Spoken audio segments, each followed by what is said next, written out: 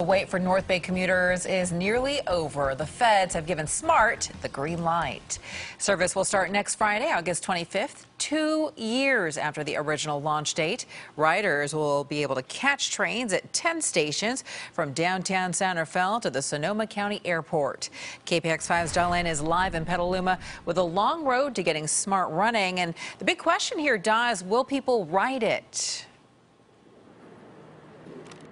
That is the big question, and SMART train officials believe people will ride their trains. I mean, this is the first time in 60 years people can ride passenger trains in the North Bay. They think this will transform how people commute in this region. Now, a lot of excitement, but also a little bit of skepticism. That sound.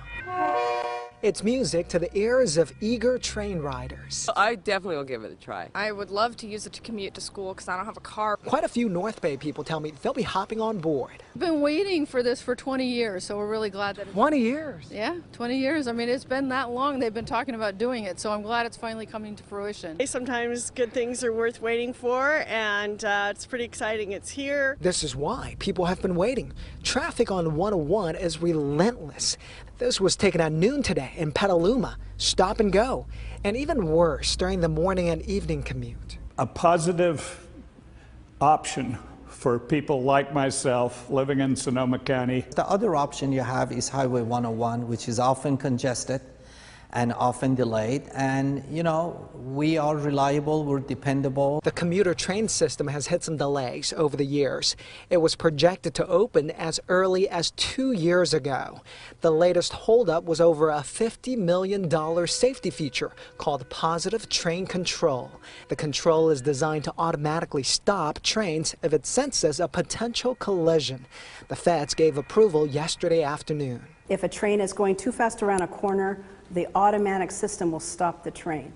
There's no human error in this. SMART train officials say they're the first to use it, and it'll be the safest train system in the world.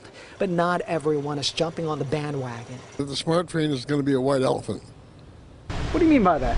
I think it's going to cost a lot of money, and I don't think they're going to have much of a ridership. Ridership for the Golden Gate Bridge transit system is down 10%. But SMART train officials are confident people will choose this over this. We know we're safe, we know we're going to be on time, and we can't wait to start service on August 25th. Transit officials project about 3,000 people will use the system on a daily basis. Now, keep in mind, this is a small system, about 10 stations from Santa Rosa to downtown San Rafael. Of course, they'll be adding more stations in the coming years. The base fare starting at $3.50. Live in Petaluma, I'm Darlene, KPIX 5.